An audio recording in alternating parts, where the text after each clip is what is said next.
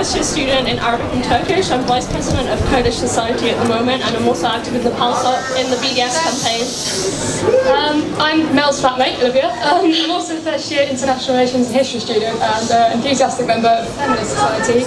And we would really love to be your women's officer because basically we're going to explain why. So, under the banner of positive intersectional feminism, we aim to also actively and aggressively pursue institutional sexism within this institution, and also any instance of sexual assault or harassment. And also on the more positive side, we aim to celebrate women across SOAS. We want to create an environment that's caring and constructive for any self-identifying women within the SOAS community. And as a women's officer, we aim to promote women's well-being spiritually, mentally and physically, and in whatever forms that comes to us. So some of our initiatives initially. First of all, we'd like to provide free sanitary items for all women in SOAS because the taxation is absolutely extortionate and it's disgusting.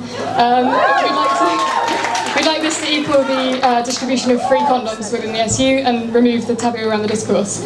Secondly, we need to pursue any instances of sexual assault and harassment within SOAS without hesitation or questioning. You know, the idea of mitigating circumstances, you know, being ignored or dismissed due to lack of evidence, that can't happen. We're not going to allow that. Also, finally, we need to allow the encouragement of more women into sport societies at SOAS with inclusion.